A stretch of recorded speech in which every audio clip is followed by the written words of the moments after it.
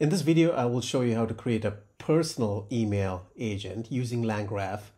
And the primary purpose or the objective of this agent is to help you reach that thing called inboxzero.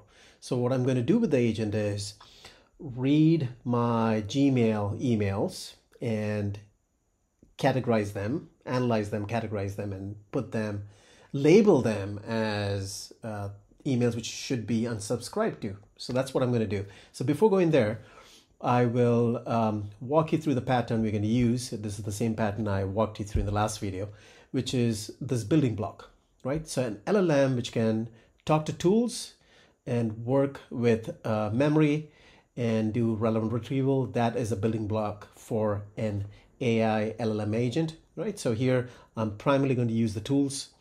The tool I'm using is Gmail API to get the emails, and I will be using a state within langgraph to go through it. Now let's talk about the workflow state within langgraph.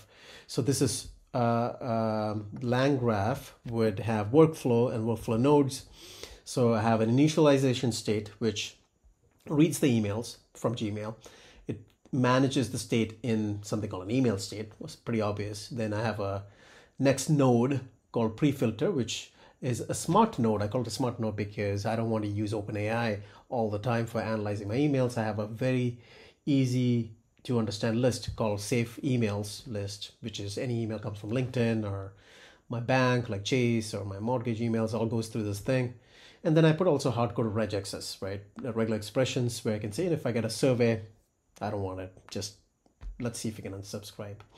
After doing that pre-filter stage or node in langgraph terms, I will go ahead and analyze. And in this case, I don't know what to do with these emails. I'll ask OpenAI to take care of it. And then I close. I'm done with the workflow. So let me go straight into code. What I have is two classes, an agent spam handler Python file and a Gmail reader, which is the tool itself. The Gmail reader tool includes all these classes, Python code. I'm using Google API, and based on Google API, I can easily import or get these emails coming from that. I have to define the scope when I do Gmail. So I have to say, I need to read Gmail, I use labels, I need to modify Gmail, right? So all this thing is important before you can actually use this Gmail client library, right? Gmail clients. Let me go into Gmail right now quickly. So you need to set this up, all the scopes. Right, so you have something called API, OAuth, edit app, registration, and you have to set these scopes up. So you have, like I said, you need permission to set up draft, which is a non-sensitive scope.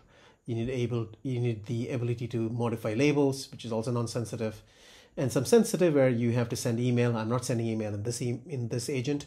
But most important is actually this one where you should be able to view your email and settings, which is this restricted scope. Let me stop there for a bit and run this code. I mean, I don't want to delay that any further. So I'm going to call my agent spam handler, and I'll go into that code a little later. But let's say Python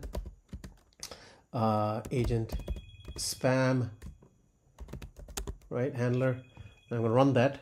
While I'm running that, I'm going to give you an inbox view into what my Gmail looks like. I have 163,000 emails, and some of them are going to be spam classified. None of them are classified now, all my inbox. Let me go there. It's started looking at safe emails. Like I said, scored it, low score. It's kind of my hard-coded rules. And then it's doing an analysis on 22 emails. So you see this thing, it's doing this. While it's going through this, I can see, if I do a refresh here, I should see these things starting to get labeled. Unsubscribe label, unsubscribe from Tory Flipper. I guess it's a flipping website. Expedia, unsubscribe from that. You get that. It's starting to label these together. I got how many? How many did I get? I was still doing some more. AI confirmed, post request. I just did label spam.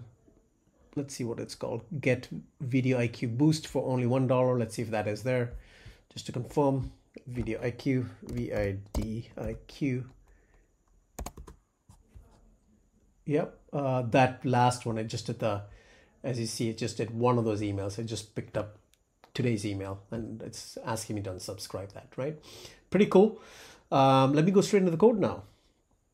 In the code itself, I have a Python code, which is agent spam handler, and it's using langgraph, the Gmail reader, which I just showed you, which the get today's email logging. I'm not going through each and every code, but let me talk about the state itself. The state, the email state, well, like I mentioned, is very unique to langgraph. You can manage state across different nodes. I have emails, and when I initialize it, it gets today's emails. I have a list of safe emails, spam emails, uncertain emails, API calls, and so on. Okay. And then I also use labeler to label or mark these emails which are finally coming through as unsubscribe, right? So here is my pre-filter state, which is basically all the domains, which I think are safe domains, as you see, safe domains. But most importantly, let me go through the workflow state, right? So the workflow, when you run the workflow, I have a state graph, I have an add node, which is the pre-filter stage, or the node analyze and end. And then I can add edges, which is from pre-filter to analyze. From analyze, I can say, if I have to continue, you go back into the same loop, analyze the thing again. Otherwise, you end it. So you have like a conditional edge. You can do these conditions, and it makes it pretty straightforward. And the good news with langgraph, like I said, you can manage states, you can manage nodes, you can manage states, you can do exception scenarios. In this case, it's a conditional edge. You can do all that. So I'm going to stop here. I know you want access to the code base. Just ping me. I will send you these files. So there's only 2 files, Python files, a Gmail reader file, and an agent spam handler. If you need any help, just ping me. Okay. Thank you very much. See you in the next video.